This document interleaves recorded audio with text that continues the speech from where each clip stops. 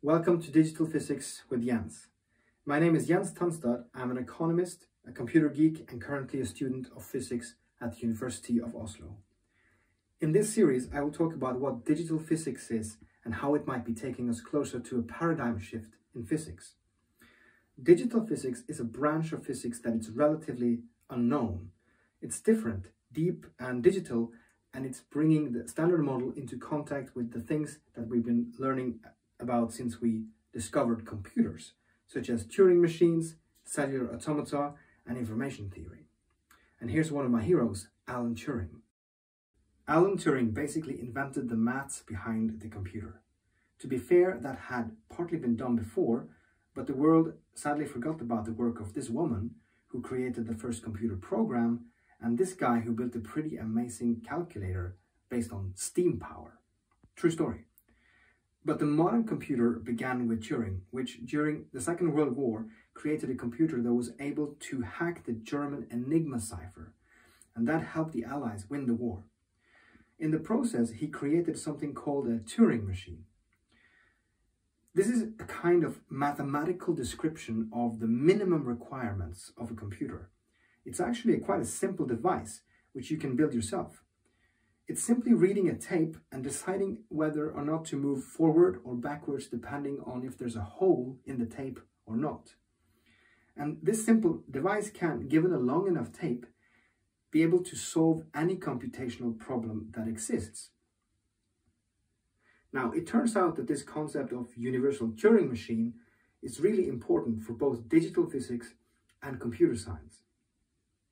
Like set theory is the foundations for maths, a universal Turing machines are the foundation for a vast universe of complexity and possibility, computable space. From humble beginnings come great things. And now science is discovering that more and more stuff seems to be related to this principle of universal Turing machines. And it's not just computer stuff. We also have this thing called Turing patterns or Turing morphogenesis, which is a model to explain why fish, animals, and plants produce complex patterns that they use for camouflage. It's as if there's a tiny computer program that is creating this pattern on the pufferfish and these stripes on the tiger. Not convinced?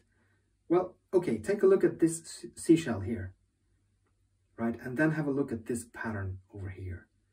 This weird pyramid is called Rule 30, and it's created by a two-dimensional cellular automaton, which is a kind of Turing machine. They look the same, right? Well, does it mean that there's a computer program running on the seashell? Or perhaps it means that computation is something that spontaneously appears in nature. Perhaps computation is part and parcel of nature and even life. Observations like this are at the core of digital physics. It seems possible that much, perhaps even all, of the diversity and complexity that we see in the nature and universe could be a result of the principle of computation at a deeper level than we in our physics are able to go. And this in turn would make the most fundamental thing in the universe information processing. But to avoid confusion, I need to say a few words about another related term, computational physics. Computation is very important to both, but computational physics is not the same as digital physics. They are sometimes used interchangeably, and that can be confusing. The not so subtle difference is that digital physics is more of a philosophy for thinking about what the universe is and how it came to be, whereas computational physics is a technical discipline used in traditional physics for making predictions and solving traditional physics problems. It's for doing physics with the assistance of computers, using techniques like Monte Carlo simulations, numerical integration, and so on. If a university or high school is strong on computational physics, it doesn't mean they know anything about digital physics. Computational physics tries to get as close as possible to the underlying mathematical equations of, for example, electromagnetism, gravity, and the equations of the fundamental forces. To illustrate the difference to digital physics, let me briefly have a look at some examples of computational physics. We know that light is electromagnetic radiation, right? So if we can simulate really accurately how electromagnetism behaves, we might be able to produce the same thing that we're able to see with our eyes, because our eyes can see electromagnetic radiation in the form of visible light. And if you can do that, you can create realistic pictures using just maths. This is a discipline called physically based computer graphics, and is able to make incredibly photorealistic renderings by simulating electromagnetism. This, for example, isn't real. It's simulating electromagnetism through an approximation called Snell's law, which say how light is bent when moving through water or air or glass. The picture is made by running something called the rendering equation millions of times. This equation was developed by Jim Kaija at Microsoft, and it's an approximation of the Maxwell-Heaviside equations for electromagnetism. In physically based rendering, there are layers and layers of approximation, but you can always trace them down to the foundation, which is the electromagnetic equations from Maxwell. But that's just one example of approximating a mathematical equation using a computer. Here's another very simple example of simulating gas molecules made at the University of Oslo. It's made by a Python script simulating the Lennard-Jones potential, which gives us the force that is constantly pulling and pushing at atoms together. As you can see the chart, when they get too close, they are pushed apart, settling into this little throw here, and falling into this when they're within range of the attraction. The University of Oslo is actually very strong on computational physics, and they're giving us tasks like this to play around with pretty early in the program. Simulations like this are done by creating a differential equation which splits the problem up into thousands of successive micro-problems that we can use a computer to approximate. This is called numerical integration, and the smaller the step is, the more accurate the result is going to be.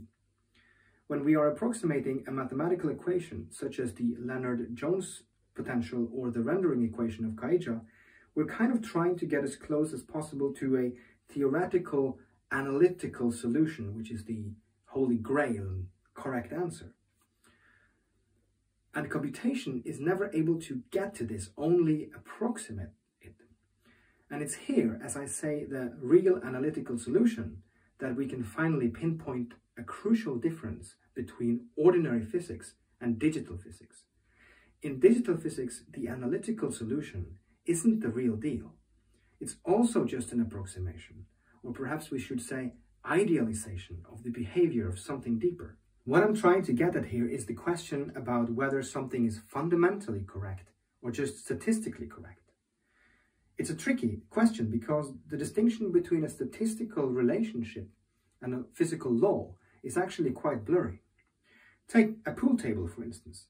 If pool table balls behaved like atoms, the game would be impossible to play. A ball could be randomly going sideways even if you hit it straight on. In a cue ball, there are so many atoms on its surface that this randomness evens out and you have a predictable result. It will go in exactly one direction. Notice what happened here.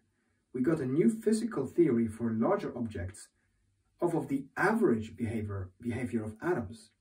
The key point is this: the physical law that tells us how kinetic energy transfer is for bigger objects like balls and asteroids and planets is actually a statistical law of the aggregate behavior of millions of atoms that are actually doing the work. Whenever you have a really close-fitting statistical law, it kind of becomes a law of physics.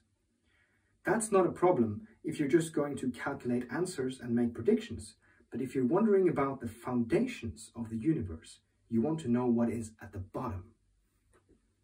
So we're dealing with two different possibilities. Either reality is governed by maths, and there is nothing deeper than that, but we can use computation to approximate that math. That's kind of the standard physics view. But it's not that physicists are certain that there's nothing deeper than maths.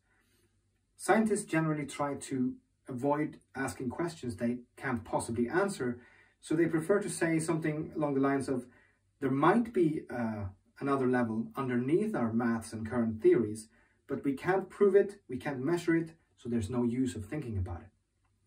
People who are into digital physics, like me on the other hand, think there must be another level deeper than quantum mechanics, and that there are enough clues amassing to warrant a proper investigation.